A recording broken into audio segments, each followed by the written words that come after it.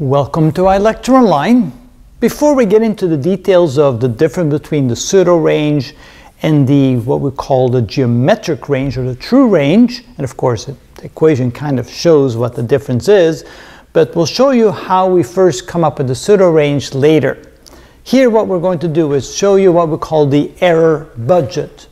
The difference between the true geometric range, or the geometric range being the true range between the satellite called the SV, the space vehicle, and the receiver, and then the pseudo range, the initial estimate, it's not really an estimate. We do kind of a calculation. We'll show you why, without taking care of any of the errors we might have in our equation to get some initial rough distance or rough range between the satellite and the receiver, and then we refine it by adding all these adjustment terms. So that's what we call the error budget.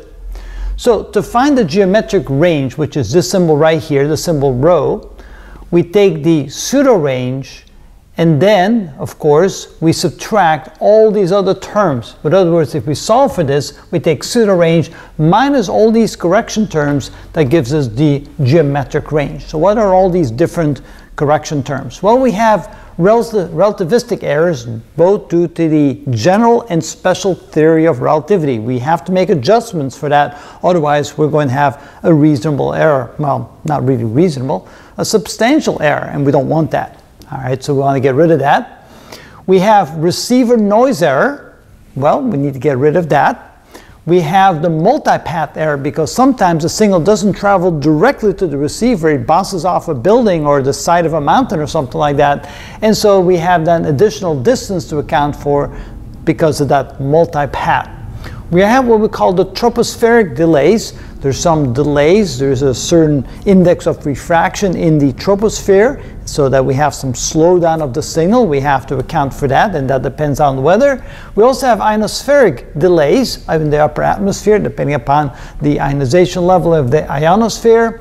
And then we have the clock errors. This is usually a very big error, and we have to take care of that as well. And we also have orbital errors, because these orbits aren't perfect circles. They have some ellipticity to it, so there's some changes in the position of the satellite relative to the orbit where we expect it to be and where it actually is, so we have to account for that as well.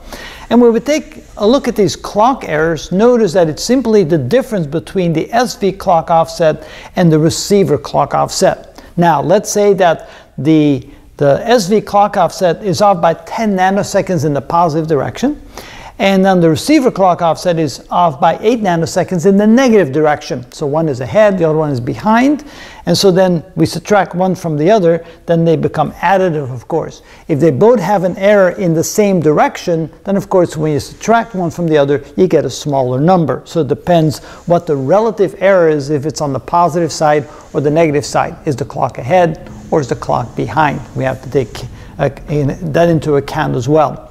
So this is what we call the error budget. We have to somehow calculate all these various influences to the calculation of finding the range. So in order to find the true range, what we call the geometric range, we have to go ahead and calculate all those and subtract it from the pseudo range.